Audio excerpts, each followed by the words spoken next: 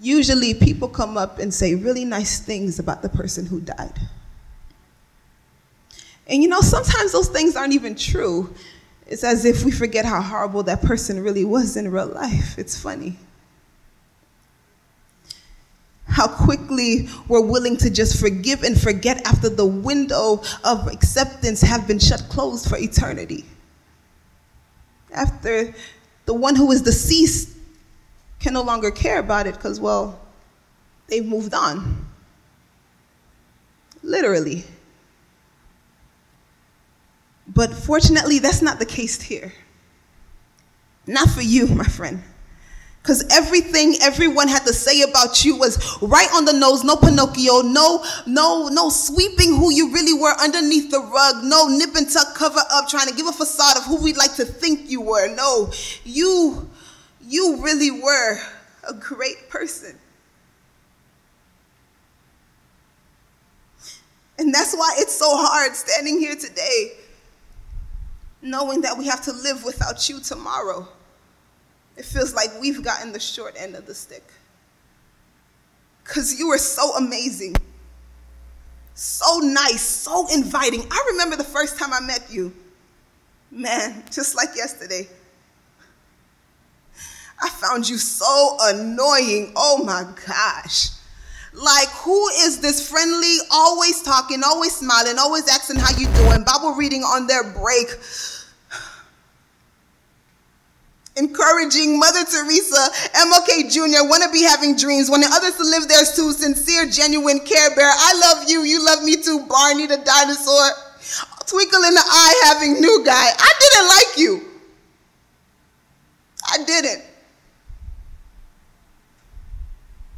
But that was just because where I grew up, people like you were always after an Oscar, giving the best performance of their lives, never missing a line. Oh, how they could cry on cue, and it just suck you in and get you to believe it all too, and then the director calls cut and the real them shows up.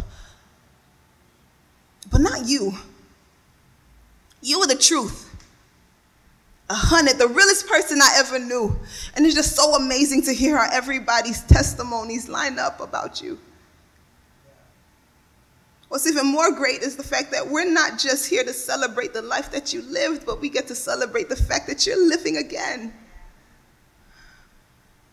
So all that praising and hollering and worshiping, it was just a warm-up.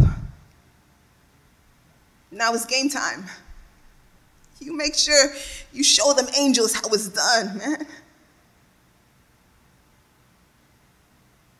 But I stand here and I can't help but wonder, if this was my funeral, would the same sermon be preached? See, because I know you loved me. Well, at least I thought so, because right now I'm not too sure. Because as amazing as you were, my friend, you were selfish. Because I want to know, why didn't you share Jesus with me? You were so stingy. He was just always yours. I knew you loved him. I knew you served him. I knew you praised him. I knew you read his quote-unquote love letters. I knew he was the center of your life. Everything that I knew about him, I caught in your snaps, but never was there a chat brought up. To you, he was the very air you breathed. To me, he was the ease of breath I could have had if an inhaler was handed to me. Why you never introduced me to him?